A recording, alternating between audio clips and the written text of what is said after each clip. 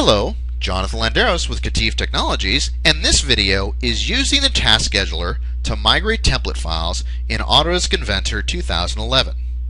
Now, for those of us who've tried to use the template file from a previous release, you've almost certainly seen this message indicating that the template file has to be migrated before we use it in the current release. Now, we could open the file and save it, but that can be pretty time consuming if there's a lot of files. We definitely don't want to recreate any customizations, so instead we're going to use our task scheduler to automate this process. I'm going to go ahead and go to Windows Start, choose All Programs, Autodesk, Autodesk Inventor 2011, Tools, and now I can activate my task scheduler. I'll go ahead and choose the option to create a task and migrate files. Then set my options. These files aren't in Vault. I don't want to create a log file, but I do want it to run immediately.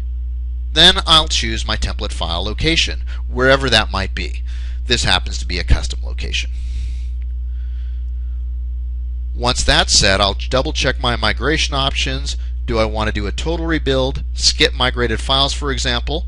In this case, I'm just going to take the defaults and then hit OK to start the migration. Now, depending on the number of files to be migrated, this could take a few minutes.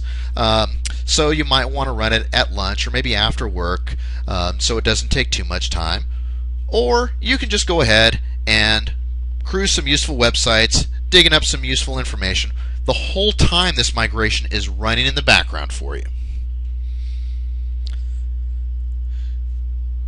After a little while, this task will go ahead and start migrating, and all these files have basically been opened and saved for us without me interacting with the files. And once those complete, I can go ahead and right-click on the completed task and generate a report.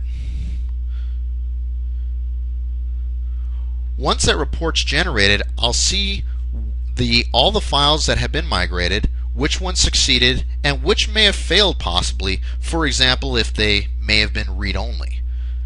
But just like that, all those files were migrated without any interaction by me, so I don't have to open and save each one of those files shown here. And by the way, I've shown this for template files, but it's not limited to template files. This works on any Inventor file that might need to be migrated. Just like that, we've automated the process and made things a lot simpler. Happy inventing, everybody.